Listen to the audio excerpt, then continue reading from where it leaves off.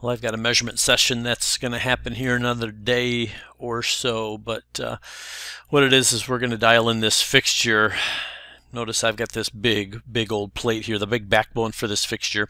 And what's nice is my client would just give me the part in place on the fixture as well as what is needed to dial in. So as I zoom around this thing, you can see I've got some pins and some pads and some other items in there that I'm going to be dialing in.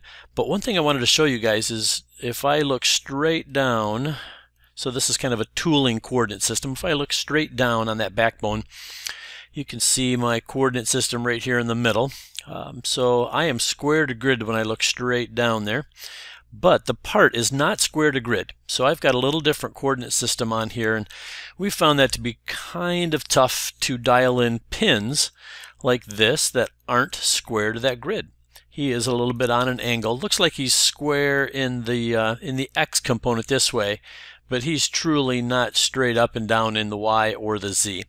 So what I'd like to show you guys today is how to do just a quick little simple coordinate system on a pin or on a pad or on some other part of the part if you're measuring a part that makes it just a little bit easier to do some dial in or just to get a little bit better view in which coordinate is being affected by the variation. So come on over here. I've got my reference model, both my CAD models of the fixture and the part. So I'll hide my part with the middle mouse button pushed down. And then notice I've got a pin and a couple pads out there on this fixture. And that is surely not square to grid. But the simple way to do this is I've already got some features already picked out there.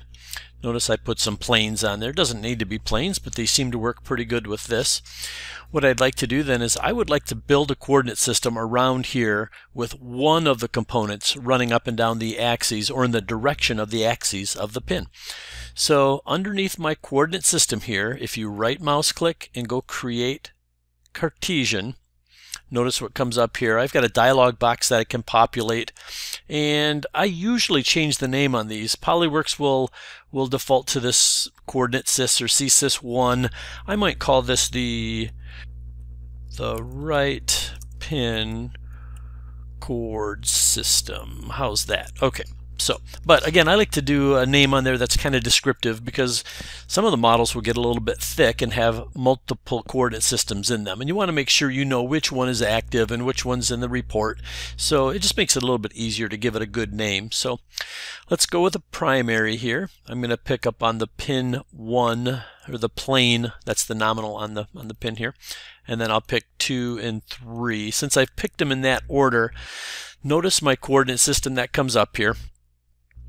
I've got these handles on the axes of this coordinate system, so I can rotate these things around. If I click with the left mouse button, I can click, click, click, click, and just run this coordinate system in any direction that makes sense for you guys. So again, I'm just defaulting, or I'm just playing around here, so I'm just going to keep this one here. But X, my X component, looks like it's running straight up and down the axes. So I'm going to hit the space bar now once just to show you this. If I hit space bar, I can do some manipulation of the 3D scene. Now notice that as I move around, that is truly running straight up the axes of that pin in this X component. So I'm just going to hit create and then close it out. So here's my little local coordinate system around that pin. Now all I have to do is when I'm manipulating this pin on the tool and dialing it in, I can say, yep, I need to move in the Y or the Z component to dial this into its closest condition to the nominal.